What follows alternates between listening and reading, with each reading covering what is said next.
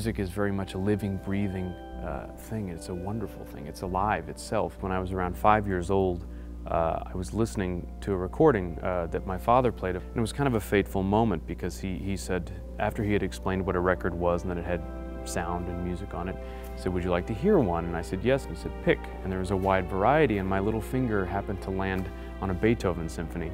And I remember the sensations. I don't remember in great detail because I was 5 years old, but I do remember being captivated by the sounds and the landscape of sound in a classical symphony. And I actually listened to the entire symphony that day, and I asked for more later. So over the course of several weekends, I think I listened to all the Beethoven symphonies at 5 years old.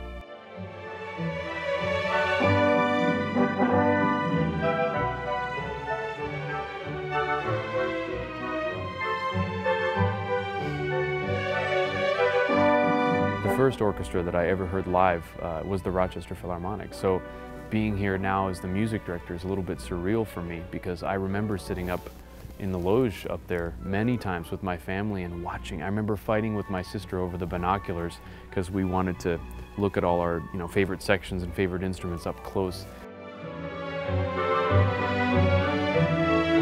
I think it might have been my youth orchestra director who talked to me about it articulately, for the first time, and sort of articulated what a conductor does. It was Dr. David Harmon. He was the youth orchestra director when I was in the Rochester Philharmonic Youth Orchestra, and then when I realized that, I thought, well, that's what I want to do. That's fantastic.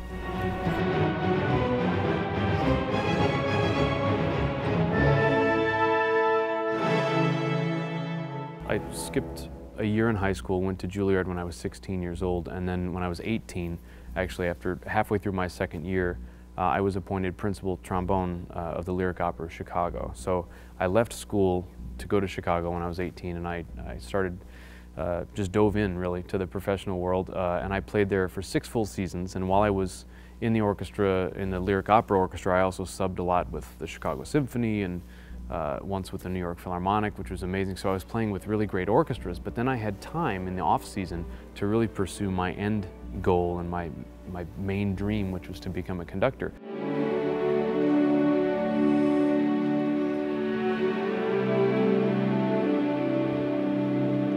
And my first conducting position was with the Los Angeles Philharmonic. I was the League of American Orchestras conducting fellow there when Esa-Pekka Salonen was music director.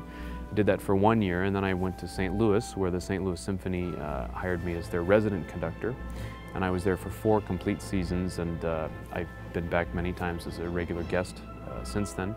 I've conducted a lot at the Lyric Opera Chicago and some in Europe and kind of all over the place. For the last 2 years, I've been really guest conducting. And so now it's wonderful to have a home base and have a fantastic orchestra of my own. I look forward to doing is interacting a little bit more directly with the community, I suppose. I don't want there to be any perception that we as classical musicians are unapproachable or up on in some ivory tower or in a wax museum. I mean, we're very much accessible. I'd like to really increase our footprint in the community. I'd like to bring dynamic programming in the sense that we have something that the audience likes and is familiar with and will recognize, but also some new things. So we challenge the ears a little bit, but we have a thread of familiarity, so people are rewarded for coming to the hall and hearing a piece that they've known since their childhood. It's not just building the relationship with the orchestra, you're also building a relationship with the public. And so I look forward to doing that, and I want to have that interaction and that feeling of a connection with them. My name is Ward Stair, and I'm the music director of the Rochester Philharmonic Orchestra in Rochester, New York, City of the Arts.